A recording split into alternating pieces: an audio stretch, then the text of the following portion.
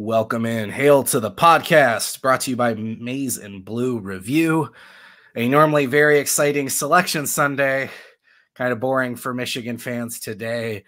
Unfortunately, obviously they were not involved in the selection show this week, but the NCAA tournament field is set. Basketball, on the other hand, has moved on from Juwan Howard. We will get into the coaching search and where that stands today. Some candidate names we're hearing, candidates we like, some we don't like, etc. We'll talk about that a little bit. Michigan football spring practice begins this week. I can't believe it.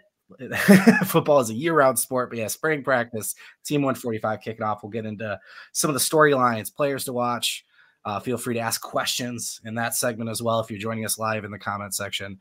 And then we'll move on to Michigan hockey. It's a busy time for Michigan sports. They beat Minnesota again. They've had their number the last few years. Go to the Big Ten championship final against Michigan State. How beautiful is that? The first of the Spartans. Looks like they've got their NCAA tournament bid locked up. We'll talk about that a little bit as well. So yeah, football, basketball, hockey, going to be an eventful show. We have Mr. Brock Heilig, the perfect man for this type of show because he covers it all, in his hostage closet for this week's one of the favorite locations he joins us live from. But how you doing, brother? I'm doing good. Yeah, I got banished to the closet today. Have some people over. We were watching the selection show, and like you mentioned, no Michigan, but it's still a good time, you know.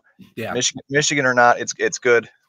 March Madness is fun, no matter what. Really, I was watching a little bit of Brown versus Yale earlier in the Ivy League championship, and Yale had the buzzer beater. It's awesome. I love March. It's March Madness is just the best. So I'm looking forward to the tournament. That first region, I think it was the East region with UConn, Illinois, ridiculous. Iowa State. That's a loaded region. So I'm excited to see how that's gonna shake out. Yeah, 4 of the top 10 KenPom teams, 3 of the top 5 in the same region, with the number 1 overall seed UConn. Big East only got 3 seeds in. Michigan State getting a 9 was very surprising to me. Yeah. I thought for sure they'd be in the play-in. So when I saw Virginia was in that last 10-10 game, I'm like, oh my God, Michigan State might actually get left out. No. The brand, I don't ever want to hear about brand bias with Michigan football ever again, because if you don't think Michigan State basketball and Tom Izzo just got in because of that, being Michigan State and Tom Izzo, like, oh my God. Yeah. When he talked about how they're up till 2 o'clock in the morning and all this stuff and making all these changes, it's like, okay, this is why we get these messed up brackets. You guys are overthinking this. Like, that's what were you up till 2 o'clock in the morning for? That's crazy. But anyway, yeah, it's going to be fun. Excited to fill out brackets. I will spend hours and hours and looking at numbers and doing weird things to pick my bracket. My wife will win because she picks the animals and colors that she likes. And my 6-year-old who's super into logos is like excited to pick this year. So I'm going to laugh when they both beat me after I put hours and hours of work into my bracket. But that's how it works. Since we're on basketball, let's start with basketball, get this out of the way first, then we'll move into football, the spring kickoff. Obviously, Juwan Howard, no longer the head coach for Michigan basketball. He issued a statement today. I kind of want to get Brock's thoughts on it. We talked about it a little bit, but here's where we sit with the coaching search today. Turnkey, the third-party company that helps with consulting and hiring, things like this. You've heard their name before, I'm sure. They have been hired to assist with the coaching search. As of today, we don't have any feedback on a timeline of any sort. So this doesn't feel like something that's going to be rushed. There's been talk of, I hate the phrase, the home run hire, right? Does Michigan need to make a home run hire? And again, I don't know what home run hire means. I think that's just name recognition, frankly, but that's a different thing. Players can and are entering the portal. We'll get Brock's thoughts on that. We have 1 in already, and I think we can expect more. But yeah, let's start with that, I guess, with the players jumping in. Brock, George Washington III did leave the door open for a possible return to Michigan, but he enters, and it feels like the first of many. It does. And you know, we mentioned on the podcast on Friday when this Juwan Howard news broke that it's going to be a complete overhaul in terms of the roster from this year to next year. And I tell you what, I wouldn't have bet that George Washington III was going to be the first to enter the portal, but here we are. He was. And I I think a lot of what he'll factor into his decision will be obviously who the coach is, and probably what happens with guys like Doug McDaniel and Christian Anderson and Darrell Brooks. And so obviously we'll have to see what happens there. But yeah, a lot that's going to have to factor in for not only George Washington III, but all of these guys. I mean, they're all going to have to figure out who the coach is going to be next year. They're all going to have to see what the roster looks like. I mean, we saw it a few days ago when Connie Ruth said he's got to wait and see who the coach is and who he's going to be playing with before he makes a decision about what he does next year. So yeah, and he still hasn't signed. So yeah. So and that's coming up soon in April. So we're going to have to see, like the players have said, who's going to be the coach first of all, and then who's going to be on the roster, who they're going to be playing with. It's going to have to move. It's going to have to move fast because you want these guys to make decisions and get guys committed for next year, but it can't move too fast and feel rushed, if that makes any sense. Yeah, no, you take the time to make the right hire, right? I mean, you'd like to think or assume, and I mean, we'll get to some of the candidate names in a moment here, but some of these candidates should be in the tournament right now. So that already kind of builds in a natural timeline, right? Like you're going to have to wait for some of these guys to finish their season. That's going to be part of it. With the roster though, like you said, it's going to be a complete overhaul. And I don't know that there's anybody you're really in panic mode about if they go or don't go. And I don't mean that in like a terrible way or anything, but it's just, this is what happens when you go 8-24 and you have to see a complete, turnover. So Doug, Reed, Cheddar, that class I wouldn't be shocked if all of them enter, right? Like, again, I don't want to get too much weird with the speculation, but that's just kind of what we're looking at here. And then, from the guys coming in, Brooks issued a comment as well saying, hey, I got to see who the coach is, right? So that's really, I think you're going to see some current roster players are going to move on no matter what. And then there's obviously a group of folks that are going to be in the, hey, who's coming in, and I'll go from there. And then, whoever's coming in, already two empty chairs, trying to seal up the class, like you said, with Bruce not even signed in yet, and then trying to keep who you have and then going to the portal and adding 4, 5, 6, 7, 8, who knows how many guys they're going to have to do. So Juwan did issue a statement today. I think there was some feelings that this could be a tense thing. Both he and his wife issued, I felt, classy statements, but I did want to get your thoughts because there was a part of me that was like, I mean, you have the right to say this, right? But, he comes out with the generic, I think the University Board of Regents word, but the second paragraph, during my tenure as head coach, we shared memorable seasons and achievements, including a Big Ten championship, back-to-back Sweet 16 appearances, being one game from the Final Four. I was honored to be named the AP Coach of the Year, Big Ten Coach of the Year. That kind of felt like, hey, just remember who you're getting rid of here, right? Like, yeah. And then, and I would just say that it did. It kind of looked like, here's everything that I accomplished in my 5 years, and like you said, here's who you're getting rid of. I kind of thought it was a little weird, and we talked about that a little bit earlier off the air, but just an odd way for a legend or an icon of Michigan basketball to kind of lead in with that in this awkward divorce was a little strange.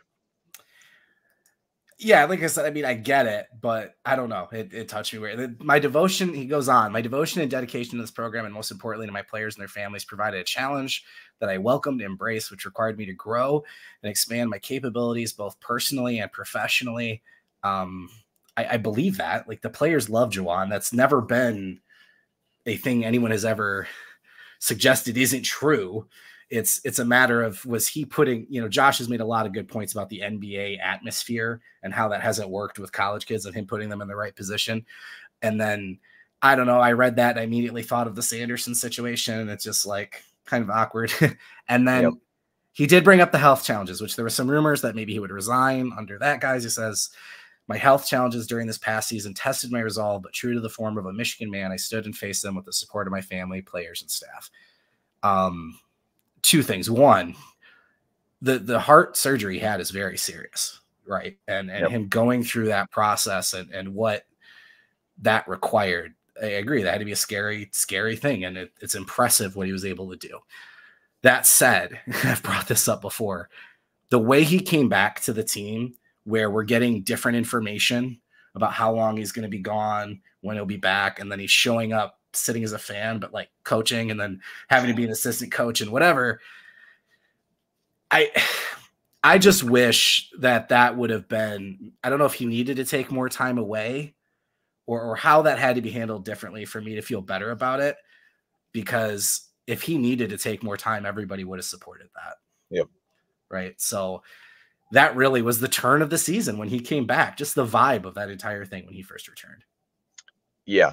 And like you said, if he decided to, step away until the new year, even the start of 2024, that would have, fans wouldn't have cared. And Phil Martelli would have done a good enough job to where he could have held the floor down until Juwan came back. And, that probably didn't affect the outcome of the season. The team simply just wasn't going to win games this year based on how it was constructed and coaching and things like that. But I don't know. And for him to bring that up, he kind of frames it in the way of an excuse, but he doesn't really say, like, this is why we lost. He brings it up as like a reminder of, this happened, and I persevered. You can just kind of tell he was kind of blaming the health issues, and like you said, Trevor, there were some rumors out there that Ward and Juwan were potentially going to just part ways due to the health issues and use that as the biggest factor. But no, he was fired, and then here comes Juwan with a statement saying, oh, I dealt with health issues throughout the whole season, and kind of citing that as a reason why the team wasn't very good. It's a little off.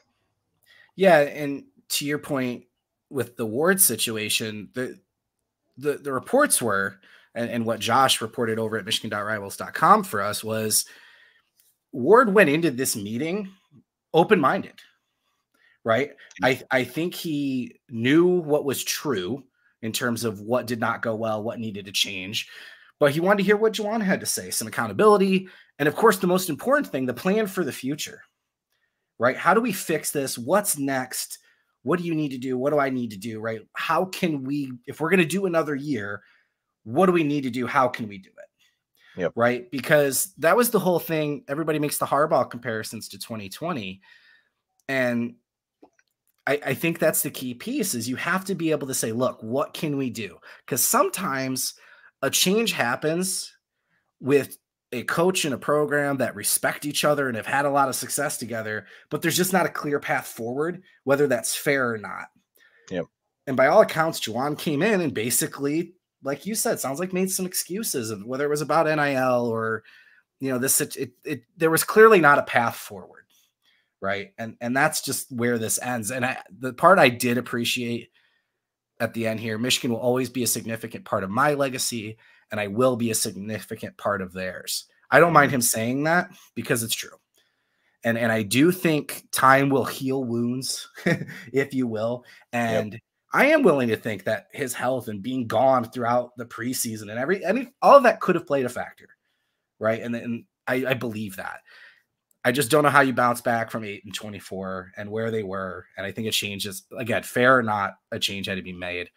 I wouldn't be surprised if he goes to a lower college gig or goes to the NBA and does well. And then again, a few years from now, I hope there's I already saw, I don't know about you, but I already saw kind of a, I don't know what term I want to use, but like there was a movement among the fan base today where it was like, I think everybody's just been screaming for Juwan to be fired. And now that it's actually happened, there's kind of this malaise and sadness about the whole thing. Yeah. Yeah. We'll see what happens. I don't know. I'd figure he'll go to the NBA. I just don't think he's built for the college game. And I think he'd be much more successful in the NBA. We'll have to wait and see what happens. But yeah, overall, although it was a little strange, I do think it was a classy message by Juwan. He still loves Michigan with all of his heart, right. And he's an icon, and Michigan loves him. It never worked out as a coach for him, and it's unfortunate that's the way it has to end, but it does. So Michigan moves on, Juwan moves on.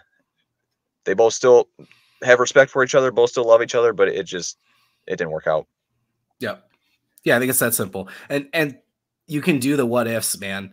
If Livers isn't hurt in that tournament run, right? Like I always said that before Jim obviously went on this 3-year run. If JT wasn't ruled short, right? If McCorn doesn't throw the interception, like there's these moments where it completely changes perspective. So this was just where it was. A change needed to happen. And I'm glad it's not as ugly as maybe some people thought it would be, right? So Oliver asks, and that's what we're going to get to. Who are potential replacements? Now, I'm going to show you some names knowing full well a lot of names are being thrown out right now, right? I think there's some obvious favorites, if you will, or moves that make sense. There's probably some names that people would love that aren't realistic. It's a long list right now. Michigan is arguably the first or second best job open right now. You've got Louisville as well. Ohio State electing to keep their interim head coach, which I think was Diebler, right? Yeah, Jake Diebler. I almost said Keebler, and I'm like, I know that's not right. It's kind of a no-brainer. They didn't really have a choice after the run he went on after being named the interim. So, yeah, kind of like the Daryl Moore situation a little bit. Very similar. Yeah, he's been around the program for a while, comes in. I mean, obviously, Jim was still around, right? But to replace the coach in that situation, and yeah, it's just a move that makes sense for them. But Ohio State probably had a lot of the same similar names listed as candidates, so maybe that eliminates a spot for them, right? I'm seeing John Beilein listed a lot, so we might as well get that out of the way. We've heard everything from he may be interested if it is offered to him. Maybe he's willing to do like a 1-year transition thing. He will likely have some sort of role in the process. I know you talked about this last week or even a few days ago when we did the breaking news on Juwan Howard, but where are you with Beilein, and does the 1-year transition thing intrigue you at all, or 3 years or whatever it would be, I guess? It intrigues me, but I still don't think it would be a good idea. I talked about this a little bit. I think it was Friday. It was either Thursday or Friday when the news broke about Juwan, but John Beilein is 71 years old. And I said this the other day, in order for John Beilein to come back to Michigan, John Beilein's got to want to come back to Michigan, and I'm not convinced that's the case. I don't personally know John Beilein. I don't talk to him or anything like that. I just don't think at this point in his career he's interested in returning to Michigan. And I think he's happy with retirement, happy with what he's doing with the Big Ten Network. So if I was Ward Manuel, I wouldn't go that route. The 1-year thing, I've seen that thrown around online on social media. It might work. I don't know, but bringing in Beilein to just coach a team full of transfers for 1 year and then bringing in another guy the next year just doesn't seem like the best path that the program can take, if that makes any sense. Like John Beilein is a master at developing guys, recruiting guys, developing them, and building a team. And I just don't think if Beilein comes in for 1 year, he's going to be very successful just picking and choosing guys from the transfer portal and putting them on the court and saying, go play basketball. I just don't think that's his style. I don't think it would work well for Michigan. I think they'd be much better off going with probably any of the guys listed here and hoping that they can be your coach long-term rather than using Beilein for just a year or 2 or 3. I think you nailed it. What Beilein's strength would be the long-term build, right? Michigan didn't turn around instantly when he got here, right? So the 1-year thing doesn't make a ton of sense to me, especially when we're talking about NIL transfer portal obstacles, when we've been saying this whole time that Beilein probably would have struggled in this era anyway. I hope he's around the program in some role. That's why I've got one name buried on here. I do not think he's going to be the hire by any means, but I know it's somebody that Ward thinks highly of and would like to potentially be a part of the process, and that's DeAndre Haynes, who is assistant for Beeline. He's at Marquette right now. The fan base would revolt if an assistant with no head coaching experience was hired right now. But in a different world, you could sell Haynes, right? But if that's why I saw somebody say, hey, Yaklich is without a job too. Maybe JB comes back with Haynes and Yaklich for a year, and then Haynes takes over after a year. I'm like, that's just not real world. No. That's just not something I've ever seen a program do, and it would be a really bizarre situation. So I don't think it's realistic right now, but we're at the beginning. So Michigan might need to get some no's, or, maybe this goes in a different way where it becomes more realistic. But right now, I think that the top 4 names I have listed seem to be the most popular ones. Iowa State's TJ Otzelberger has obviously become a very, very popular name, considering a lot of people thought they might be up for a 1 seed. They end up being the last 2 seed, which was kind of surprising. But the way they play basketball, which is ferocious, all effort, right? Team. His offenses in previous spots have been very, very elite. He went to Iowa State, has been nothing but defense, best defense.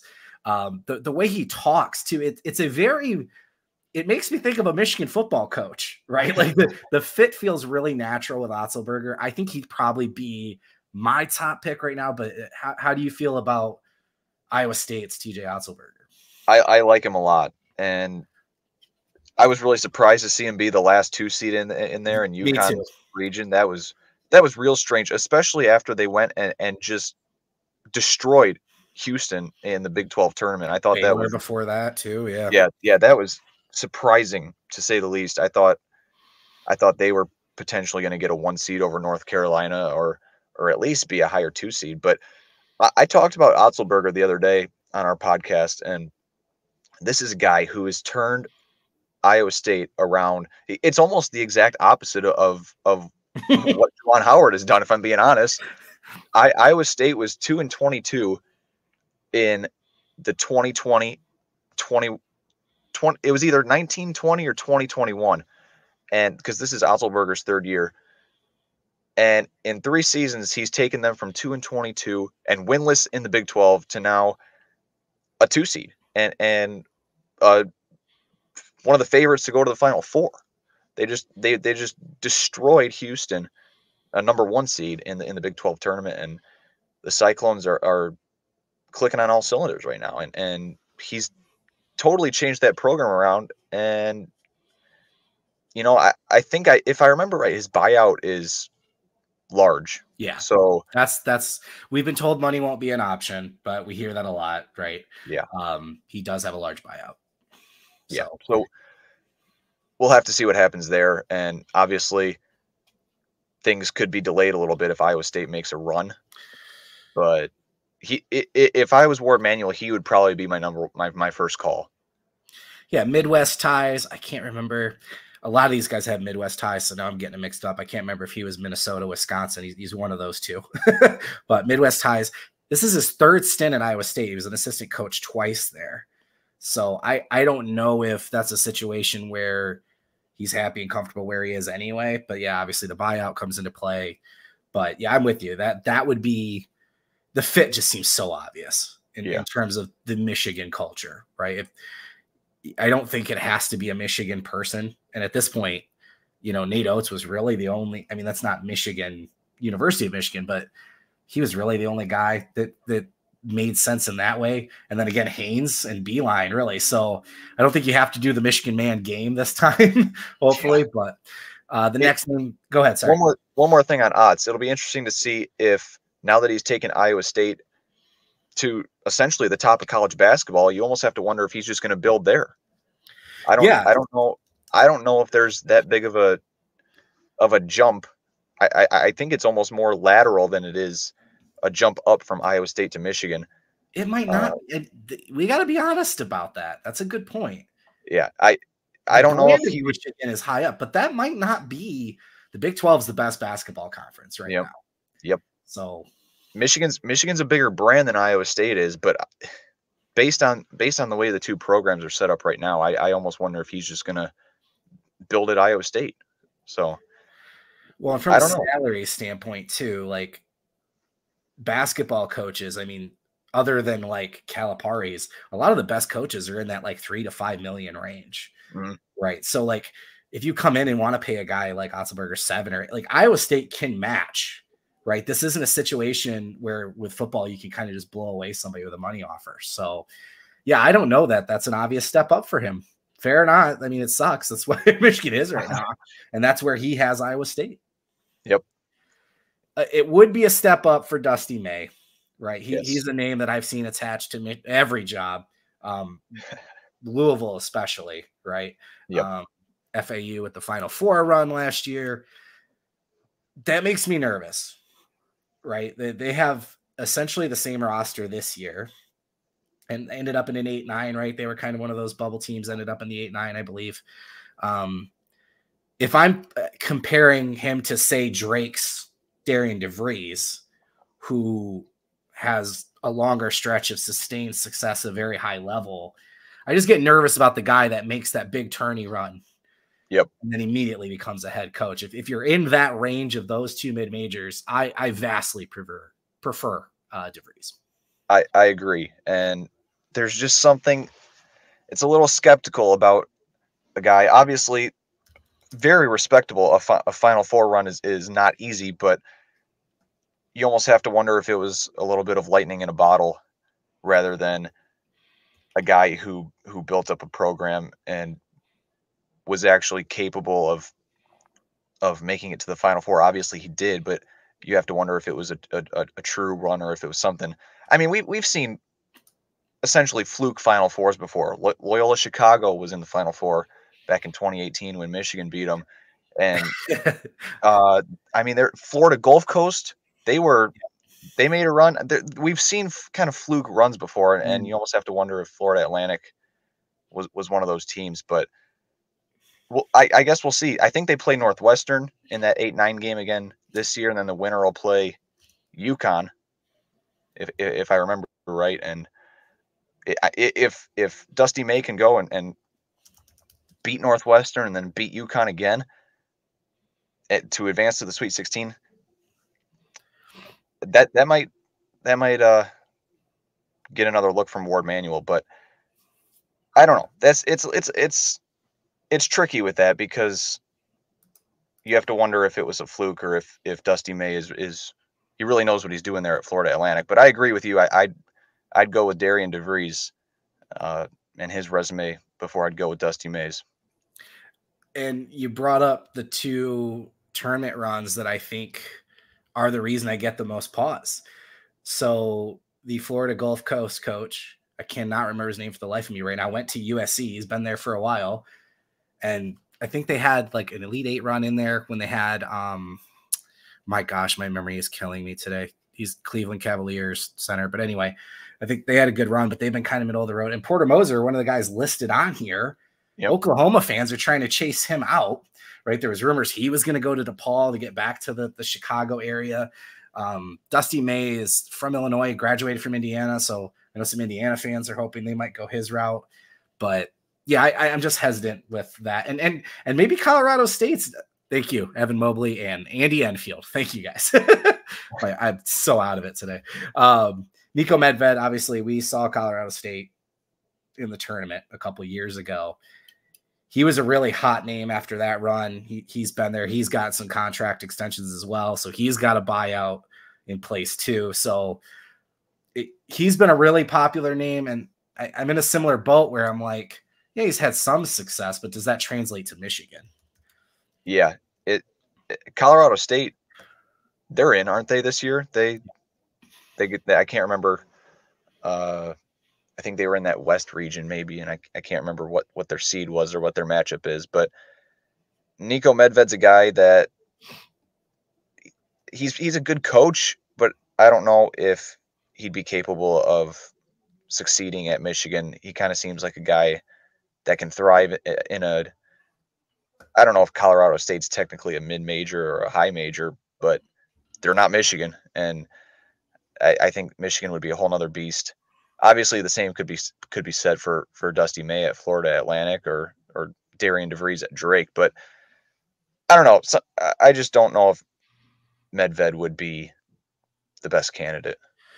Yeah, I'll tell you what, the committee was not a fan of that Mountain West this year. They did not get as many teams as expected, and the seeds weren't great. So, yeah, they had the tournament they got in that Michigan knocked him out of. And an interesting point, he was replaced by Darian DeVries at Drake, and DeVries' run at Drake has been better than what Medved did. So it's just kind of an interesting thing having those two.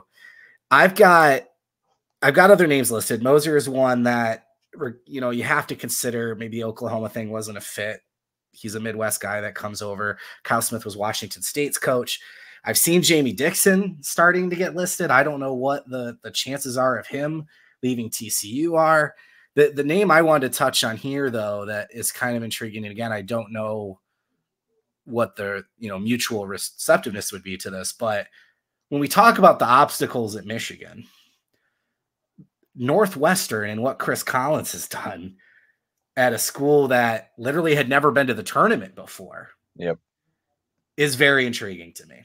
Just from a look, I either need a coach that's going to come in and be a change agent and do the things that the extra mile with the boosters and do what you can with an NIL, or somebody that's proven they can succeed in an environment like this. And Collins kind of checks the bill, right? No floor slappers. Fair enough. Fair enough. That meme of him on the ground is still an all-time favorite for me. But anyway, just a name I wanted to call out. Yeah, I think he'd be a good candidate, but I think I read something that said someone asked him about it, and he said he wouldn't be interested, and if he was offered, he would turn it down. I think I read that somewhere on Twitter either earlier today or yesterday, but. And Nick Saban is still the coach of the Miami Dolphins. So yeah. Yeah, I don't know. He's a name I've seen start to come up, but I thought it was intriguing. I guess the point is right now, the list seems to be getting bigger, which is a good thing. And, you know, getting the third party involved and then hearing money's not an issue. Okay. We're going to have to wait a few days, though, and maybe a couple weeks, depending on how the tournament goes, to kind of start to get some smoke on who are legitimate candidates in terms of we've seen some interest reciprocated back, right? Yep. To your point, it's really easy for me to drop a guy like Collins, or everybody's excited about Otzenberger, right? But if they don't want to come, then they're not candidates, right? So we've had a little bit of intel early on from Josh over at michigan.rivals.com. If you're not a subscriber already, though, obviously with the coaching search beginning, now is the time to join. And we were going to have a promo launch anyway with Michigan football spring camp kicking off. So you can get 50% off right now your entire first year using promo code REPEAT2024 at michigan.rivals.com. If you go to my Twitter account, Josh's Twitter account, I don't know about you, Brock, but we have it pinned on the top of our Twitters right now. So you can just click that link and it auto fills in. I know we have a lot of subscribers and regular viewers in here right now. So I always say, if you guys have any questions or want to know if it's worth joining, ask them. We're really proud of the community and the folks over there. So basketball out of the way. Let's get to what everybody wants to talk about. Michigan football. Spring practice kicking off this week. I feel like I have to do this every week. So the elephant in the room for this one that we're going to get out of the way. Obviously the unfortunate incident this weekend, new defensive line coach Greg Scruggs was given an OWI in Ann Arbor. It sounds like it was around 3:00 in the morning. Sharon Moore has issued a statement that, Scruggs was not making excuses and was, obviously really upset about the whole situation. He has been suspended indefinitely. I don't really want to get into the speculating game here at all, obviously. But the facts are, this is his third related incident. At Louisville, he had one and was kicked off the team. And then in Seattle, it was pled down to, I think, reckless driving or something like that. So either way, whether he returns or doesn't, if he returns, I'd imagine there's probably going to be a length of time. They'll probably set him up with some treatment or whatever needs to happen to make sure that he's okay, which is the most important thing. But obviously, right before spring practice, not a great thing. I don't know if he's going to be a factor with the defensive line anytime soon, at least. But Yeah, it's not the most ideal time for something like this to be happening, especially when it happens 10 days, I think is what it was after he was officially hired. Yeah. Not a good look, but we did talk a few weeks ago when we were going over the spring roster. I think it was back in late February sometime, and we talked about the defensive line and how these are guys that are pretty capable of coaching themselves, right? Mason Graham, Kenneth Grant, these guys know what they're doing. They're two of the best defensive tackles in all of college football, and then you got Derek Moore, Josiah Stewart. These guys, obviously, you'd like a coach. You need a coach, right? It's not like these guys can just go uncoached, but these guys have experience, right? And maybe you'd like to have a coach there during spring ball for the younger guys to get developed and things like that. But it's definitely not the most detrimental thing that could have happened. That's for sure. Yeah, and luckily he didn't hurt anyone, and he's okay. I don't know the names right now, and I'm sure we'll find out once spring kicks out that there's going to be an analyst that'll be coaching, and Wink will probably be involved. I mean, they're going to make this work, right? But yeah, just unfortunate, ugly. It is what it is. So we don't know anything, and like I said, I am hardly in a position to cast a stone. So we'll see what he and Moore and Ward Manuel in Michigan ultimately decide moving forward. So, but players, roster, right? This is an interesting time, defending national champions, but also feels like we're completely starting from scratch. So interesting comments regarding what's going to be the biggest storyline, which is who is the quarterback. Kurt Campbell, press availability this week said there are 5 quarterbacks competing. So he is including Jack Tuttle, who, for those who don't know, did get eligible. Killing me today. He got a waiver. There you go. He's waiver. Yeah, eligibility waiver. He's going to have another year. He comes in. Alex Orji, Jaden Denegal are the 2 from the juniors that we expected to compete. Davis Warren is back. I don't know if people realized he had a shoulder injury last year that really impacted not just his progress, but even his ability to throw when he was out there. And then Jaden Davis, the freshman, he was included in that battle. I think ultimately, if he has a real strong showing and earns the job as a freshman, then wow. But I think ultimately the expectation is probably he would be in position to redshirt. But anyway, he made it clear. I mean, he's literally organizing the depth chart. He said based on age, and then when it comes to Orji and Denegal, he's going to go alphabetical for day 1. So there are no early favorites, but he said they're literally going to look at this every single day and make adjustments as they get through spring camp. So what are your thoughts on the 5-way battle as spring camp kicks off? It's going to be fascinating. I can't wait to watch it play out because you have 5 guys that are all unique in their own way. Jack Tuttle is this experienced older guy. He's not the most talented by any means, but he's experienced and he's played more football than any of these guys have in college. You've got Alex Orji, the super athlete, the guy who's going to run a 4.4 or 4.5 and run people over. We saw a little bit of it in the Ohio State game. I mean,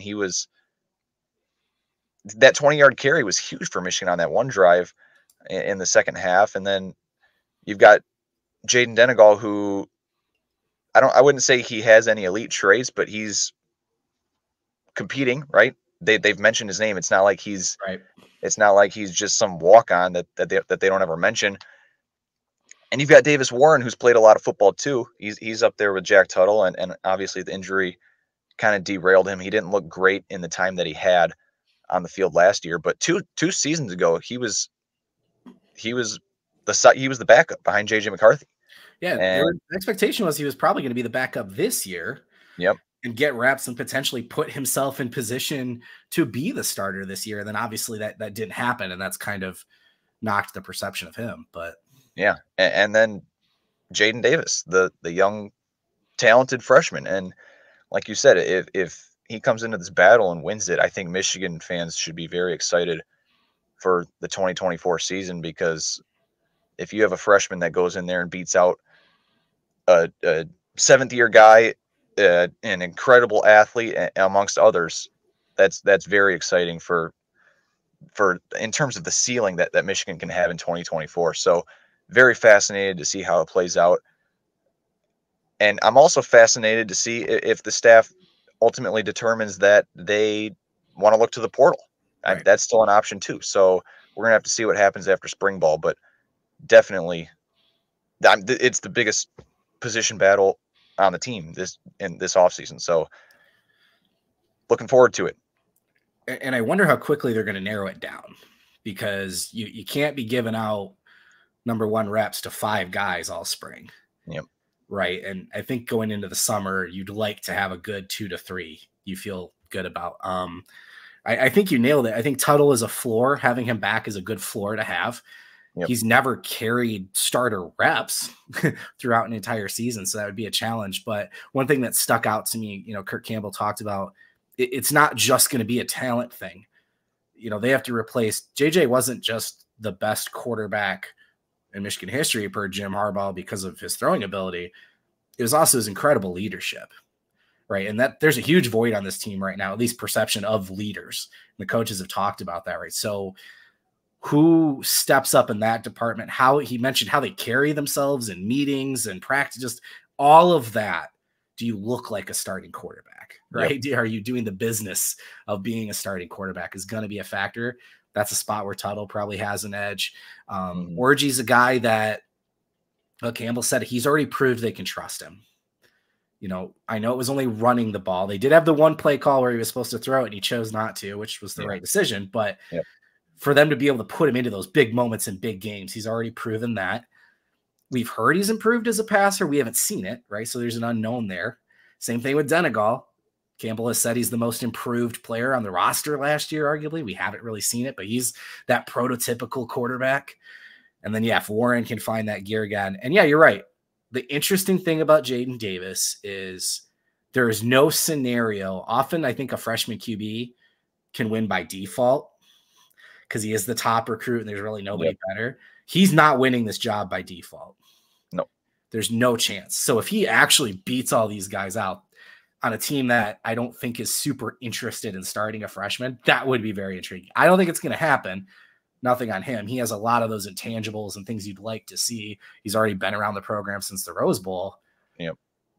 I would be you're right though. If he did win the job, I would be very excited. I have no idea who I think it's going to be. One day I think it's Orgy. And then I think it's Tuttle. And then, and then the portal piece, it depends who jumps in. It does. Right. It doesn't seem like there are a whole lot of really good elite quarterbacks out there right now. And the ones that are elite are starters at their schools. Right. And we saw Will Howard transfer from Kansas State to Ohio State. And people aren't even convinced that he's that great. So he lost the job at Kansas State. Yeah. He's kind of their Cade McNamara. Yeah. So, no, I've said I think he's a downgrade from McCord, but I mean, that's a whole different story. But obviously, if he was here, he might be arguably the top QB already. So I guess we're not one to judge. If the right name goes in the portal, then you go for him for sure. But it's interesting too, when Tuttle first announced he was coming back for a 7th year, in my opinion, I was like, okay, there's your starter first game 1, right, against Fresno State on August 31st. But I'm kind of like you in the sense I've gone back and forth a little bit. Some days I think it's Alex Orgy, and you just ride with his athleticism. And some days I do. I think it's Jaden Davis, but I don't know. It's going to be so fun to watch these guys battle it out. And if Jaden Davis somehow wins it, that's another thing too that you were talking about with leadership and things like that. I do think it'll be hard for Jaden Davis to walk in there and take command in a way that these guys want to go to battle with him. Jim Harbaugh always said that he'd follow JJ McCarthy to hell and back. And I do think it's going to be tough for Jaden Davis to walk in there and have that effect on the team right away. So we're going to see. It's going to be fun. It is. Yeah. And who can be accurate and not turn the ball over, who can hit the speed receivers Orgy's run game element of it. Yeah, it's interesting because, like you said, they're all very different, and we really don't know a bunch about them in terms of like how they're going to be in games. One of the negatives of last year was we really didn't get to see these guys tested in a potential replace JJ scenario. Yep. And then, yeah, it in terms of the portal, you know, the one name I've been hearing to keep an eye on is potentially Preston Stone, SMU's QB, who's coming off an injury. He's going to graduate in the spring, potentially enter as a grad transfer. I know people keep saying they think Jalen Milroe, you know, whatever, but I don't see that, obviously. More than likely, you know, we've talked about if somebody's entering the portal for Michigan, it's going to be the same thing. It's a guy that got beat out in a depth chart battle at his school. Yep. And then they're coming in late, and what's that going to do? So I think unless something super obvious happens, I think we're probably looking at these 5. Mm-hmm. But yeah, and I put it up there. Average fan brought up, yeah, the spring game overreactions will be legendary. They always are, but it's going to be another level this year. Ben Hall was a All-American running back after the spring game. He got hurt. Peyton O'Leary was an All Big Ten receiver too. Oh, Peyton O'Leary is my favorite one. And look, he might have. He's going to have an opportunity this year if he can actually get out there 4th year. But you brought up Ben Hall because I want to get to the running backs real quick too, because I do think there's an interesting dynamic there. We've touched on a little bit, and I think whoever the quarterback is, their number one priority is just going to be handing the ball off. Right? They're going to lean on the run game. There's no doubt about that. You brought up Ben Hall. If he's healthy, I think he's got a chance to carve out a role as in that RB3. He did look good in the spring game. I agree with you. We have to see it more. Cole Cabana has not been on the field. He was dealing with an injury as well. Jordan Marshall is a freshman that, from a skill set and mindset standpoint, I think can contribute as a freshman. But the running backs this year are Kalel Mullings and Donovan Edwards. Yep. That's 1 and 2 right now. I think some people are putting Edwards as RB1 and that there's no conversation whatsoever. I do think there's a conversation. We've talked about it a little bit about whether, look, Edwards is going to get carries. There's no doubt about that. He was already arguably wide receiver 3 last year in terms of target and receptions. A lot of short throws. They only tested him deep like the one time against Purdue, I think. But where do you see the balance here with Mullings and Edwards? Is Edwards going to just be the clear bell cow RB1, or do you think we could see Edwards in a similar role that he was this year and Mullings as the RB1? I do see Edwards as the RB1, but I see Kalel Mullings as like the RB1.5, if that makes sense. I don't think it's going to be a 1 and 2. And I see this argument brought up a lot online where they say, oh, you know, Donovan Edwards breaks out when he gets RB1 carries. Like in games where he gets 15 to 20 carries, Donovan Edwards breaks out. You know, you see Ohio State 2022. TCU, he had that one big long run to start the game. Purdue in the Big Ten Championship 2 years ago, he was big. I buy into that because I do think if you give Donovan Edwards 15 to 20 carries, he's going to break one long one. But Kalel Mullings is a guy who has to play. I mean, we talked about this the entirety of last season. He gets 5 yards every carry. He's a bulldozer, and you just can't sit him. I don't see how Michigan is going to be able to live with giving Donovan Edwards 20 carries a game and Kalel Mullings 5. I don't see a scenario where that happens at all. I see it more as probably 15 for Edwards, 10 for Mullings. I don't know. I think it's going to be very even. I don't see a scenario where Edwards gets all the yards and touchdowns and Mullings just comes in, you know, once every 3 drives or something like that. I think it's going to be a lot more rotational than people might be expecting. And it could go beyond those 2, right? We've seen Michigan use 3-4 backs pretty consistently in the past. But yeah, I'm with you. Steve Horn brings it up. I think what gets me in the mode that I think Mullings is going to be a bigger factor than people realize is the situational part of it, especially with a new quarterback and without JJ, who was just bailing you out on third down. His third down and long numbers are incredible, right? You're losing that this year. There's no way around it. I would be absolutely just shocked if there's a quarterback on this roster that can do what JJ McCarthy did on third and long, right? So getting the 3 to 5 yards on first down, second down is more important than ever. And that guy is Kalel Mullings to me. Yep. That gets you those 5 yards, the extra couple yards. Somebody brought up the Haskins comparisons. I think the Hassan Haskins comparisons are super obvious with the linebacker conversion, the size. He does have some good cuts. He's been able to break some runs too. But when it comes to, those early downs and the short yardage, I think Mullings is still the dude. I think I'd love to see them both on the field at the same time a lot, right? And you're moving Edwards out, or you're doing options or whatever you're doing. Edwards has got to be involved in the passing game, you would think, this year, especially without the clear number one going into the year. But Mullings has got to get carries. He just absolutely has to. So, and maybe it's a hot hand situation too. Maybe it's game by game. Yep. Maybe that's how they're doing it. But Edwards is always that guy that you're wearing down the defense, and he's just going to, I mean, I know his 2 touchdowns against Washington were early in the game, right? But what he did against Ohio State, and every time I talk myself out of it, you're right. You bring it up. His success as an RB1 was there, right? When Blake was gone in 22. So it's interesting, but in spring, it'll be fun to see if we get any, any clues in terms of if one of those guys is with the ones a lot or anything like that. But yeah, it's going to be interesting. And going back to Steve's comment that was up on the screen, I wouldn't be surprised if Kalel Mullings finished the season with more touchdowns than Donovan Edwards did, just because Michigan is so good in that short yardage goal line scenario. And we saw it last year where Jim Harbaugh didn't feel entirely comfortable putting Donovan Edwards in that role. It was Blake Corum basically every time. And I figure Sharon Moore will feel the same way. I think he's going to see Kalel Mullings as that short yardage back.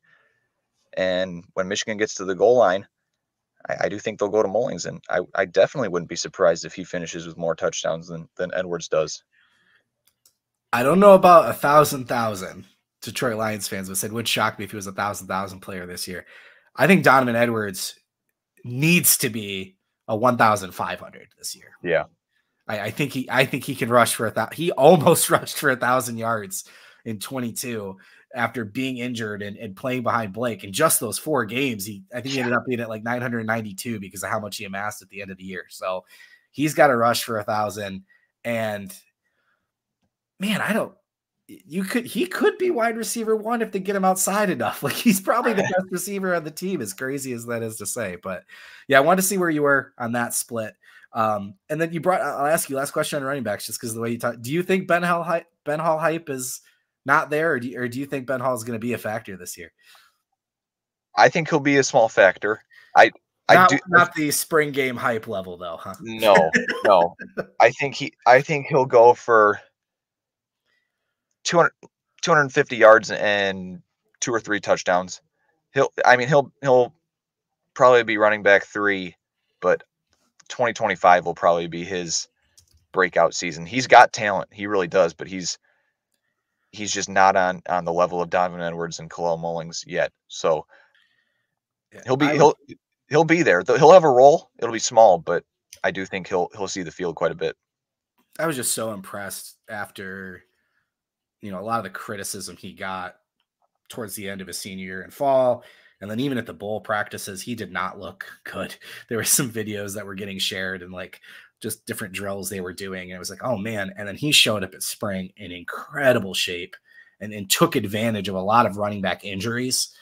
Yeah, there's signs there. I'm with you. He's not going to cut into those reps significantly, but he's just another big power back on a team that I think is going to really lean on that type of runner. So before we get to the defense, I mean, the wide receiver we can get into too, but the offensive line, I think it's surprisingly not a bigger storyline because, I mean, quarterback's going to dominate the conversation, but we just talked about, a quarterback that's going to need to be comfortable, as a new starter, and we just talked about running backs that are going to need to be able to do work. Both of those guys need a strong offensive line, and we're going to have 5 new starters this year, no matter what. I mean, Myles Hinton got some starts last year, obviously started the year, but like you've lost the full starting lineup that you finished with at the end of the year. How do you feel about that group going in? I know we've talked some names as far as starters. You can mention that as well, but do you have any concern about a big drop off with that offensive line, or do you think they're going to figure this out? I think they'll figure it out, but it's going to be, other than quarterback, it's going to be the most important position group on the team, because Michigan's entire identity is running the football, and you can't run the football if you don't have a good offensive line. And there's got to be at least, I don't want to use the word concern, but there's got to be a little bit of wondering amongst the staff if the 5 guys that they start for 2024 are going to be capable of keeping that team's identity where it's been the last 3 years. I don't think it's reasonable to expect them to be as good as probably any of the last 3 years on the offensive line, just because, like you mentioned, it's 5 new starters. They're all going to be kind of younger guys, not younger, but not as experienced as guys like Zach Smith or Trevor Keegan. So it's going to be interesting, but they're going to have to do it because that's the identity of the team. I think Sharon Moore will do whatever it takes to make sure that offensive line is clicking by week 1, because everyone knows Michigan runs the ball 25, 30 times a game, and that's the identity. It's been that way the last 3 years. That's how they won the 3 Big Ten titles and the national championship. And, you know, a few weeks ago, we talked about potential starters. I think Greg Crippen is about as close to a lock as it gets at center. And Josh Preeb, or Preeby, I don't know how. I think it's Preeb. Preeb, okay. I'm sure I'm wrong because I'm always wrong, but he's a lock at I don't know what you want to call it, left or right guard. One of the guard spots. Yeah. Yep. And then El Hadi is probably a lock at the other one, whichever one that may be. I guess El Hadi would probably be left guard. Preeb would be right if I had to make a I don't know, because Preeb's only started at left guard too. So yeah, I don't know how that. I mean, that's going to be an interesting. I'm with you. That's your interior. I'd be shocked if those aren't the 3 in the interior. But yeah, where El Hadi goes and where Preeb goes will be interesting. Yeah, and then those 3 are essentially locks at this point heading into spring for me. The interesting part is going to be the tackles, and this is kind of where Michigan was at last year. Yes, in terms of offensive line battles, you've got in my mind 3 guys. It's Myles Hinton, it's Andrew Gentry, and it's Jeff Percy. Yep. And it's 3 guys for 2 spots, whereas last year it was 4 guys in Henderson, Hinton, Jones, and Barnhart. So yeah, that's where I'm looking. It is tackles. The Crippen at center is a lock, and Preeb and El Hadi at the guard spots are pretty much locks at this point, in my opinion. So definitely interested to see what happens at tackle. Yeah, because to your point, you could make the argument there were no tackles last year. Jones, Barnhart, and Henderson are probably more naturally guards. Yeah. Right? And we saw that become an issue against the best pass rushers. Chop Robinson obviously comes to mind in that Penn State game, right? Yeah. So having true tackle play, there's a potential for an upgrade there.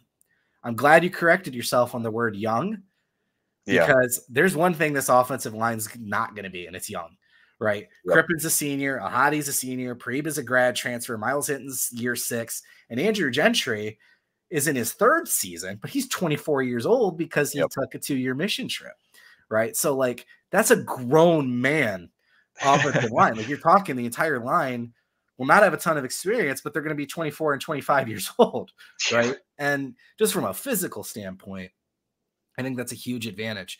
I like to read between the lines and when spring happens. And I think Greg Crippen's involvement in the events with other players and things like that, it's been pretty clear that they are rewarding him for sticking through the couple years where Olu comes in, Drake Nugent comes in.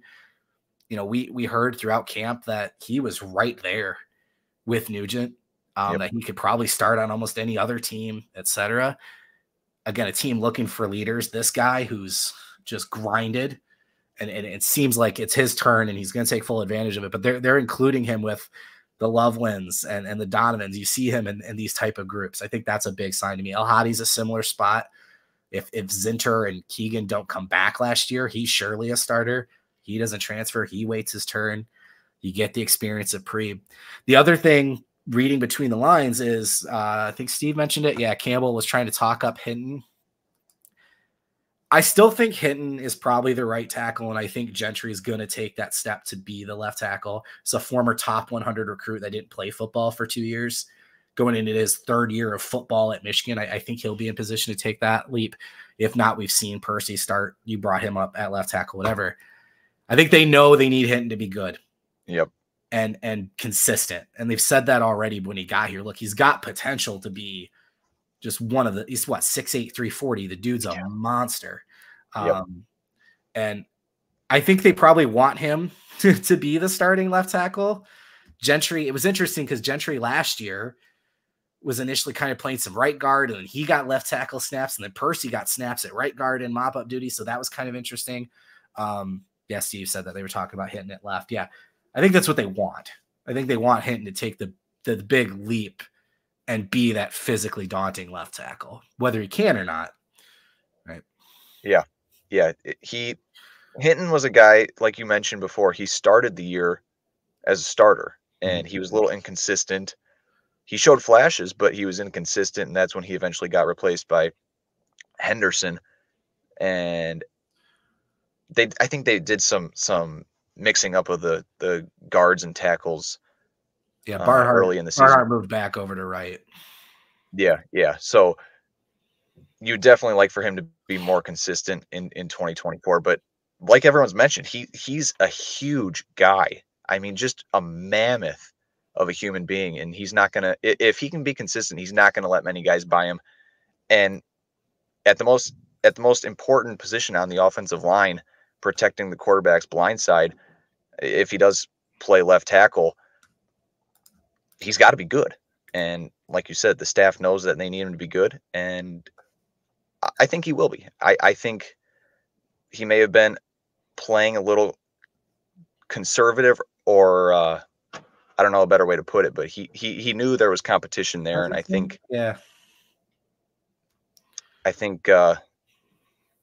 he knew there were people behind him. So we'll see. He's got to be good though, that's for sure. I think you're onto something. I think he just needs somebody to believe in him.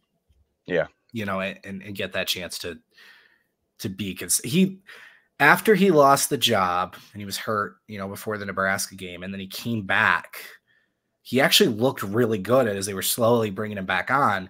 And then was it Maryland he got hurt?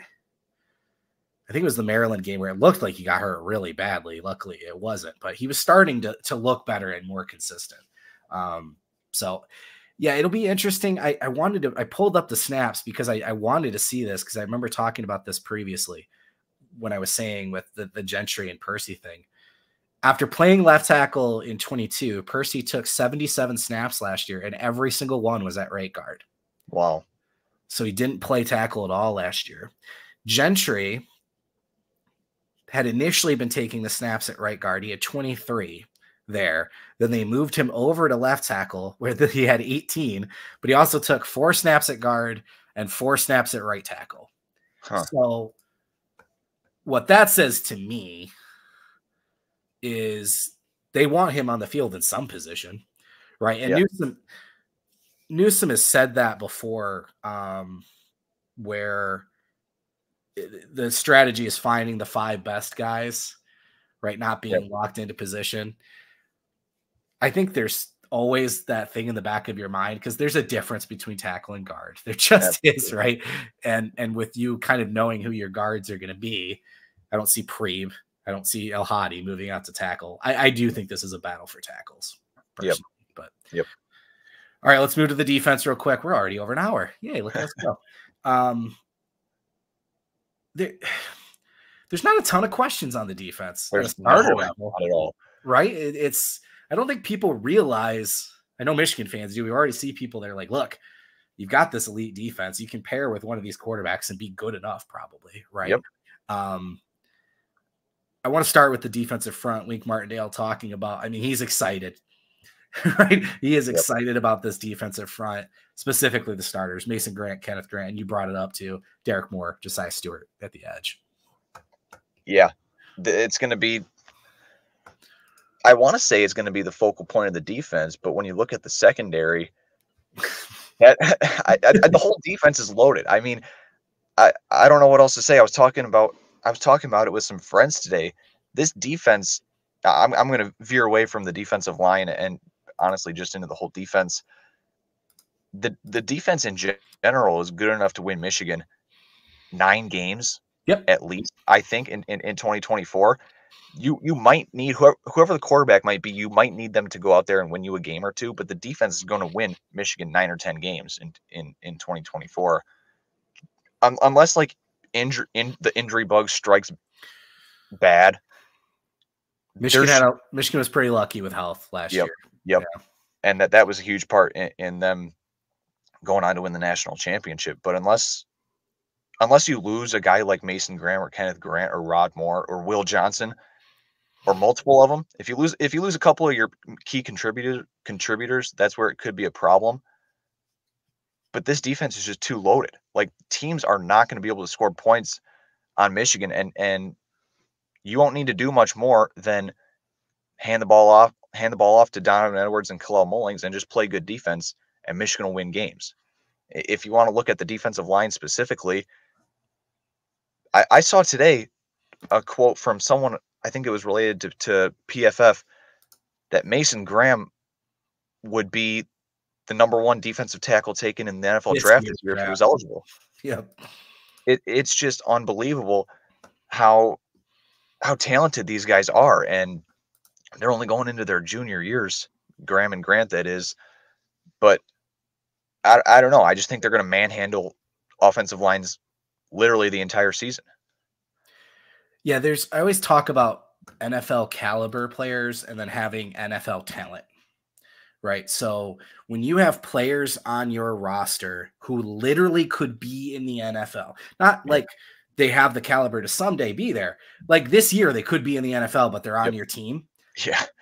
That is just such a massive advantage. And that was a big reason why Michigan won the national championship last year.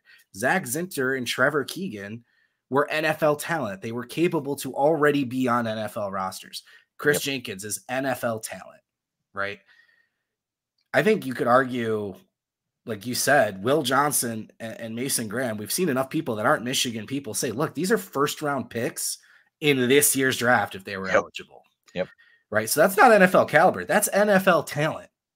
They're already at that level. Rod Moore would have been an NFL draft pick. That's NFL talent coming back, right? So the question for me with the defensive line will be depth. I think it's going to be important to continue to be able to rotate. But in terms of starters, I think that might be the best defensive front in college football. I mean, Grant and Moore, you got to double team one of them. Those are both not just run stuffers, but guys that can create pass rush. Derek Moore feels like he's going to take a big leap. Josiah Stewart from Nebraska was already arguably the second best pass rusher. So, if Rayshon Benny, he's a guy that I don't think people realized not in pass rush, he didn't have the impact of Graham and Jenkins, but tackles, he was right there, almost the same numbers as Grant. He didn't miss a single tackle last year, right? Him coming in as a third defensive tackle. There's some young guys. Man, Steve's been reading my mind all night. Trey Pierce is the guy to watch. It sounds like, I wanted to clarify this because right after I posted my edge and defensive tackle pieces, I got some intel. It sounds like Cam Brandt will move inside, and Etta is expected to be that second strong side edge player behind Derek Moore, which got me very excited. I think Etta has a chance to be a real force this year. Yeah. I didn't talk enough about the backups because I don't want to call them backups, but the second and third stringers, because I was so enamored with Grant and Graham, but hard not to be. Trey Pierce and Cam Brandt saw the field not a lot, but they were out there. It's not like they just sat and watched all 15 games. They were out on the field participating and, developing those guys. That's one area where this Scruggs suspension could come into play a little bit is how are these guys developing during spring ball if they don't have their coach there to coach them. So yeah, I mean, I don't know what else to say about the defensive line. It's just it's going to be unreal. Rayshon Benny was a guy who he was really coming on up until he got hurt in the Rose Bowl, and obviously didn't play in the national championship. But they're just gonna be really, really good. I think in the same way that Kenneth Grant was blocked as a freshman by Mozzie Smith, I think Rayshon Benny was blocked this year because you have Mason Graham, Kenneth Grant, and Chris Jenkins. Yep. And the little bit he played, he was fantastic. So him coming in to be, the third defensive tackle, like old timer asked, who's going to be the Jenkins and Cam Goods this year? Literally Jenkins, I think even if he is an edge, Etta reminds me of Jenkins so much in terms of their build and skill set, but Cam Brandt is that other tweener guy that, in high school, he played a lot of 4-3 4-3 defensive end, hand in the dirt. So I think Brandt has a good chance there. Cam Good was surprisingly good last year, right? Yep. Dude was a force in pass rush. I don't know if there's an actual comparison to him. In the spring, we're not going to see a lot of guys. There's a very talented group coming in of defensive tackles with this freshman class with David Palapali, Owen Wafel. I don't know how much they're going to play this year, but anybody who can show there won't be a drastic drop-off, I think Michigan wants to rotate as much as possible to keep health there. But yeah, it's an elite group. The linebackers, we know we have Ernest Hausman, Jayshon Barham. They didn't make a lot of transfer moves. Pareeb's a big one. Jayshon Barham's a big one. Absolutely. What a perfect replacement, bringing those two in. And then, again, there's some names that are coming through, but we've seen Michael Barrett and Junior Colson largely lead this group by themselves. Yeah. The last 2 years, right? Moten eventually got into a weird role before he left. Hill Green was hurt, which is why Barrett even got the job. Last year, Hausman played, but not a ton. You'd think losing these two established starters would make you really anxious, but everyone's really excited about Hausman and Barham, man. Yeah, those guys are studs. You know what you're going to get with them every Saturday. Hausman played a ton last year, and Barham, I'm sure everyone remembers his interception of JJ McCarthy there in the Maryland game. His only non-Bowling Green interception. Yeah. Yeah. Yep. But apart from that, guys I'm excited that could step into bigger roles. Jimmy Rolder, he played quite a bit his freshman season, and then last year was dealing with injuries and things like that. He kind of got exposed a little bit in the Ohio State game on that one play. But Jimmy Rolder, Micah Pollard, Jaden Hood, guys that I'm excited about. They in terms of getting blocked by people, it may not be to that degree in the sense that it is in defensive line with Grant and Graham kind of taking up most of the playing time, because I think they'll try and rotate at linebacker quite a bit. But definitely excited about those three guys in Rolder, Pollard, and Hood for sure. And they've got young guys that could become factors there too. I know Hayden Moore is a guy people are excited about. Jason Hewlett's been called the best athlete on this team already coming into his sophomore year.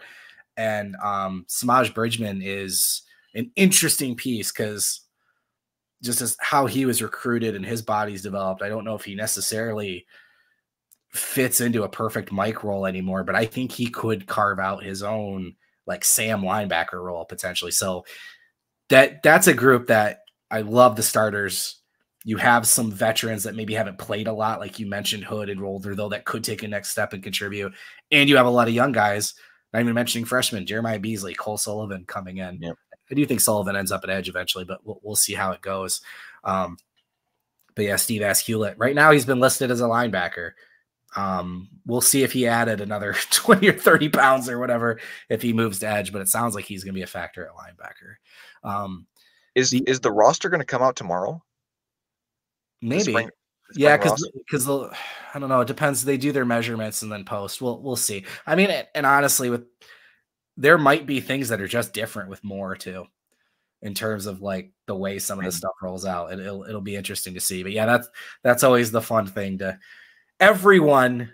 If they gained weight, it's a good thing. If they lost weight, it's a good thing. Just remember that. No matter what changed with their weight, it's a good thing. Yeah. Put the secondary together as a group. Rod Moore, Makari Page back, starters again. Obviously, that does lead to Keon Sabb leaving. You know, he's going to go get starter level. I think he would have had a major role in this defense, but he clearly starter reps at Alabama, go pro next year. That's his goal. Did find out Quentin Johnston is coming back. Another veteran piece. I think that's valuable as your third safety. Sabb gone opens the door up for hopefully a healthy Zeke Berry to be a bigger contributor than Brandon Hillman is kind of like the next Sabb. Very similar play style sophomore. At the corner spot, this is where we have a battle, arguably, right? Will Johnson, no question, CB1, best corner in college football. The nickel spot feels like that's just going to be Jaden McBurrows because he took over that backup role at the end of the year again, physical. But you got 800 snaps from Mike Sainer still you're trying to replace. You're not going to do that with one dude. So it feels like Rod Moore, maybe Zeke Berry, the safety role could contribute there. And then once again, CB2. Same spot as last year. Same spot as last year. That will be the position battle of the spring. Who starts across from Will Johnson? If I had to make a pick right now, I'd go DJ Waller, but it could also be Jair Hill. Yeah, those are the two, it feels like. It could be down to them too, or Michigan could go back to the portal. I mean, I don't think Josh Wallace gets enough credit for what he did last year in terms of holding down that second cornerback spot. He was that pickup when I think they picked him up in June. Yeah, that was a very low risk, high reward pickup, and it turned out to be very high reward because he came up big in some pretty key moments. He recovered that fumble in the Rose Bowl, made a tackle late in the game in overtime in that same game. He was just really, really good. I don't even know if the Michigan staff was thinking he was going to be that good, but I guess that's enough about last year. We're on to 2024 now, but yeah, now I miss Josh Wallace. Yeah. DJ Waller would be my pick to start across from Will Johnson. If the season started tomorrow, he'd be my pick, but Jaden McBurrows for sure at nickel, I think, as of right now. I want to see how they mix in Rod Moore because I do think he'd be capable of doing that. Yes. And then you could go Page and Johnson at safety, at deep and free safety, that is. Because, yeah, it's going to be tough for McBurrows to come in after not playing a whole lot last year and fully taking over that nickel spot that Sainer still is going to leave behind, like you mentioned. That's going to be really tough for him to do. I do think, I mean, this is Rod Moore's senior season, and he's been starting since like midway through his freshman year. Mm-hmm. This guy has a lot of snaps under his belt too. So I think mixing him in there at nickel wouldn't be a terrible idea. It's really where he came on, was filling in for Dax Hill, which Dax had kind of become the nickel safety hybrid, a little bit different than they use Sainer still, but that was Dax Hill's role. And that was really how Moore kind of came in. So yeah, he could absolutely be a factor there. I brought up Zeke Berry just because, you know, Sabb was more of like a safety linebacker hybrid, if you will, a little bit more physical, able to impact the run game, was good in pass rush. It feels like Berry is more of a corner safety hybrid. So yeah, how they use those guys is going to be compelling. The corner side, I think I'm with you. DJ Waller was having a sneaky good freshman year up until about Michigan State. They kind of just settled in on the final three. They were rotating the corners quite a bit early on. There were some injuries, and then, you know, Jair Hill got an early start. He was obviously probably the more heralded recruit. But Waller feels like he's everything they wanted Amorian Walker to be. Yeah. Yep, right? tall, The athletic. tall outside athletic corner. Yeah. So I think both of them are going to be good enough to play, but it's weird because you're right. People are really anxious about that CB2 spot last year. Even when Wallace got added, I saw people comparing him to Wayne Lyons, which I don't know if people remember. He got added and his mom was hired. They ended up not playing. And I'm like, that's crazy. He's not going to be that. He played at UMass, blah, blah.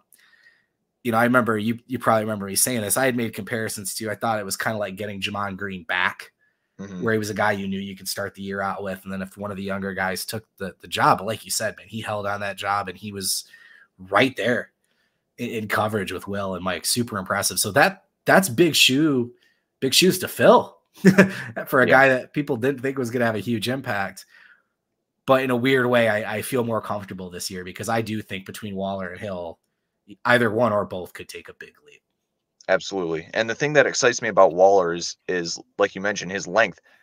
If you start two cornerbacks on the outside with Will Johnson and DJ Waller, those are two guys that are pushing 6'3". Yeah. And I think that's very favorable for guys that play cornerback. This tall, long wingspans helps you knock away the ball. So that I do think that's, at least for me, what gives Waller the edge over Hill at this current moment. But like you mentioned, Jair Hill was the more heralded recruit.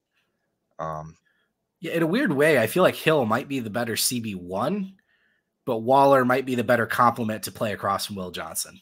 Yeah, if that makes sense, right? But yeah, no, I think that's the big spring position battle. How they utilize McBurrows and the other safeties in the nickel role, how the depth starts to develop in the front.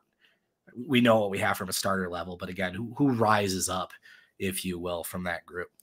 We didn't touch on wide receiver, tight end. I think that's pretty well known at this point. You've got Samaj Morgan and Tyler Morris over there. Fred Moore maybe takes a leap. There's questions there too, and you have Colston Loveland at tight end, and that's all you need to know. The best tight end. But let's wrap up this with, put you on the spot here. Who do you think? Who's going to be the story of this spring? Maybe it's a Ben Hall, right? The guy that that comes on and nobody expected, and now he's going to be an All-American, like you said, or it's just a starter taking another leap, or a guy carving out a 2-deep spot, whatever it is. One offense, one defense. Who do you think is going to be the talk of spring? For offense, I think Samaj Morgan and Tyler Morris are kind of givens, like you mentioned, and Fred Moore got a little bit of playing time too. But before last season started, my pick for freshman breakout player of the year was Carmelo English. And I don't know what it is about him, but I like him.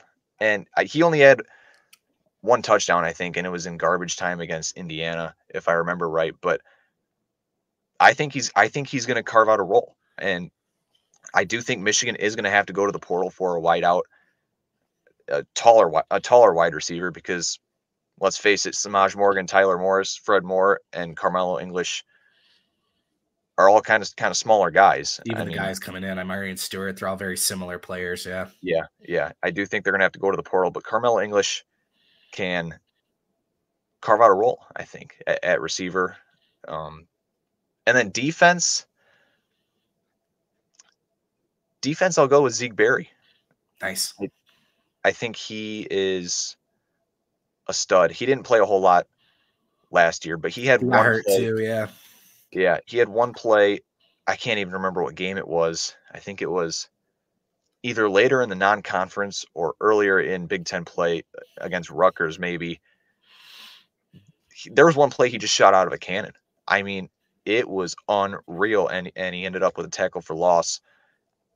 I didn't bring him up in our talk about the secondary, but if he can break out and really push McBurrows and other guys, I don't know if they see Barry as a true safety or a nickel, or to me, I don't want to make this comparison because people might say this is like totally out of this world, but he almost seems like a Jabril Peppers kind of guy where he doesn't have a set position almost. He's nowhere near as talented as Peppers was, but he kind of just seems like a floating guy to me, if that makes any sense. I don't know if you see it that way like I do, but yeah, no, him and Sab were both kind of seen as these hybrid guys in different ways.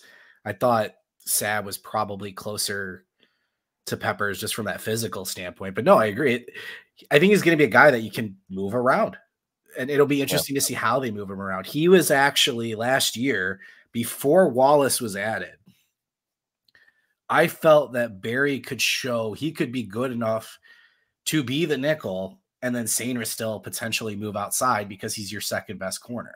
I thought that was one potential scenario because it didn't really feel like a CB2 was going to rise. So coming into spring, that arguably has potential to happen again. I think that's a great pick. Carmelo English is a great pick too. He got a slow start because he wasn't an early enrollee like Moore and Morgan was, but he's right there with them in terms of potential. And I don't know, again, with them all being so similar, I've seen Fred Moore kind of being penciled into that X role. And then English maybe is a Z hybrid with Morris, or he's the backup slot, or maybe they're just going to rotate them all like crazy and there's just not going to be positional assignments anymore. It'll be interesting. It's tough. I just said Zeke Berry, and agreed with you on that. So maybe he's my pick on defense, but I'm going to go with the guy I mentioned earlier, which is Eno Etta. I think he is going to surprise people with how he looks physically when he shows up at spring. And we know if you're good enough, even if there's a starting defensive end, you're going to be right behind them in terms of reps. I don't think he's going to carve a big role into Derek Moore. I think Moore is going to take a huge leap, but just from natural rotations, I think Etta has a chance to have a big role, and that could start in spring, where I think he's just going to be one of those guys that, again, if it's just a height machine thing, he's just going to be physically impressive, and people are going to get really excited about him on defense. Man, on offense, English is so good. I almost want to stick with that. But what I think is going to happen, I think Ben Hall is going to get right back on his hype train again. Yeah. I think Ben Hall is going to, everything that was being said about him last year is going to be said again about him this year. And he's going to have a higher up role already on the depth chart coming in, and just a chance to get more exposure. So I think he's going to get a lot of talk as well. Some folks have chimed in here. Steve put Crippen on offense. Agree. I think he's already being presented as a face and a potential captain, arguably. And Pierce, we talked about him a little bit as well. And then some folks talk about QB portal shopping. Agree. I think it depends on who goes in the portal. Is Cam Rising back? Cam Rising is back at Utah this year? I think he is. God, that's crazy. I remember wanting to enter before he got hurt, but I'd imagine dude from Arizona is not coming in since he's stuck in after the whole Fish deal. I literally was like scouring rosters and trying to find position battles the other day because I'm like, who in the world could potentially jump into the portal? That's going to be a game changer. But I think we'll be able to learn early on from the chatter how they feel about the QB room, and then obviously at the spring game what they do in terms of if there's clear starters on each side, if they rotate them a bunch. And then I think it was Your Average Fan said, we'll all get to overreact to the one or two throws that each of them make and pick our side as we move forward with the starter battle. But yeah, very, very, very big week we're heading into for Michigan sports. Like I said, football spring camp kicking off. Michigan basketball, the coaching search is obviously going to start to pick up steam. Some more smoke will come from that. And then Michigan hockey preparing. Did we even get to hockey? No, we haven't talked about hockey yet. Oh, it's an hour and a half. All right. That's a bummer. That's all right. Everyone should just know Michigan plays Michigan State in the Big Ten championship on Saturday. Yeah, here you go. Yep. Michigan's going to make the NCAA tournament. Again. And it was close there for a minute, but they've really picked it up as of late. What I found interesting was that Michigan beat Minnesota for the third straight year at Minnesota. And I couldn't help but think about comparisons of like the Kansas City Chiefs and Buffalo Bills, where the Chiefs just always beat the Bills in the playoffs. It's almost seemed like Michigan has kind of You just had become that. Minnesota's number at this point, yeah. Yeah, and I don't think anyone was really expecting Michigan to win because Minnesota at home, really talented team, higher in the pairwise than Michigan is, but the Wolverines just have some March magic, it seems, and they're going to go into East Lansing next week and try and knock off the number 1 seed Spartans. It's going to be a feisty game. I can guarantee you that. Oh, for sure. I mean, this is, Michigan State's first appearance, going for they won their first Big Ten regular season championship, going for their first Big Ten tournament championship. Michigan going for their 3rd straight. The story for me all year, frustratingly, has been Trey Augustine. He has been phenomenal. I can't wait for him to get to Detroit and out of East Lansing. Obviously a former Michigan commit. I just wonder, I mean, the role reversals, if he had stayed at Michigan. I've been picking on Michigan's netminder all year, but I just think that would have been a monster difference for them. And he's going to be a big story, obviously, in this game going against Michigan. Like I said, they're in the tournament now at this point. They swept, I've got on the bottom there, they swept Notre Dame, they split the series with Minnesota, and then swept Notre Dame again in that first round. And that kind of sealed them. The win against Minnesota is huge. Beating Michigan State would also be huge, but it sounds like, I'm not an expert on this, but just looking at expert, it sounds like they're locked into that number 10 spot. But what will be interesting is the Big Ten's going to have 4 teams this year, because you're going to have Michigan, you're going to have Minnesota, you're going to have Michigan State, and you're also going to have Wisconsin. And they usually go out of their way to make sure there's not any conference rematches in the regionals. So you think those 4 are going to get split up, which is really fun to think about, because obviously you got Boston and Boston College at the top there, but we could have a lot of Big Ten teams in the Frozen Four this year. So, there were 2 last year, and Michigan and Minnesota were both in last year. I don't think they got a 3rd in, if I remember right. Michigan lost to Quinnipiac. Minnesota played Minnesota State or something like that. Some odd team, but could you imagine? What I love about hockey, there's always just some random tiny. I know.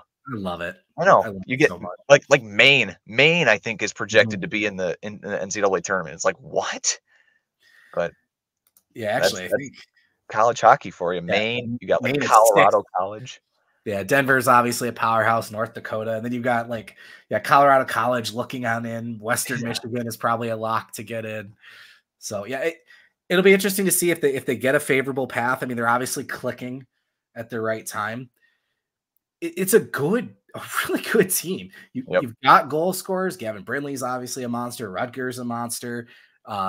Duke's been coming on. Seamus is just one of the best. I don't know, from assist standpoints and just feeding the puck. He's been unreal the last couple of months. So they're clicking at the right time.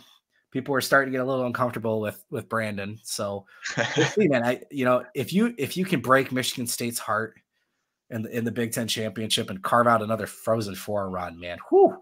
Yep. And recruiting's been good. They're still building. They got some more guys coming in. I have not gotten off of the Brandon train yet myself, but no. And if he takes them to a 3rd straight, I think it'd be 3rd straight Frozen Four. I know at least 3. Then I don't know how you can be upset with that as a Michigan fan. If you're in the Frozen Four every year, I mean, you're bound to win it once every couple of seasons at the very least. So you'd think so. Yeah, that's true. A lot of bridesmaid years for Michigan hockey. But, I got to watch it more and get into it more in the regular season, because it used to be my favorite sport when I was a kid, because it was like the one sport I continued to play as I got older. I had goalie pads, so I was a goalie because no other kid had goalie pads. That's basically how it worked out back then, because it was all club sports. There just wasn't money. But college, pro, it doesn't matter, man. Playoff hockey, elimination hockey, there's nothing better, man. Yep. It's so good. So yeah, Brock will be all over it. I will be pretending to know what I'm talking about. We'll cover Michigan hockey throughout the week leading up to the game on Saturday against Michigan State. Josh, again, will continue to provide his intel and information on the basketball coaching search. And hopefully, I mean, a lot of the coach speak rumblings that come out of camper. Oh my God. All right. Steve, I don't remember if you were here for the Circuit City conversation, Brock. Were you? I don't think I was. Yeah, I worked at Circuit City. Yeah, anyway. Okay. Yeah. No, buying the goalie pads. I think my uncle got them for me for like Christmas or something. I don't remember, but that is hilarious. And then yeah, like I said, we'll start to get some smoke from practice. They're not going to be in pads right away, obviously, but maybe some position changes. Obviously, like Brock said, we're going to be ready to overreact to the weights as those start to come in. But all the conversation happening at michigan.rivals.com. If you haven't joined already, again, we are running our 50% off your entire year promo right now. Repeat 2024. Go to michigan.rivals.com, use that promo. You get half off your entire year. That gets you access to premium content, gets you access to the Dan message board community, and obviously Josh's intel will be posted there. Otherwise, if you're watching us live, thank you for the conversation. Thank you for contributing as always. If you want to join us live on YouTube, make sure you're liking, subscribing, getting the notification bell for the Maize and Blue Review YouTube channel so you know when we go live. Otherwise, hopefully Josh will join us again next week. Otherwise, Brock, locked in the closet, but very good job, man. I enjoyed having just the two of us. Maybe I'll tell Josh to stay away, but I did miss his we just didn't have that good uncomfortable moment, like talking about John Wooden's corpse. Yeah. Or his taco shits or no, we miss you, Josh. He'll be back next week. We hope you are too. Hail to the podcast. We'll be here Sunday live at 8:00. Thank you for joining us, and we will see you again soon.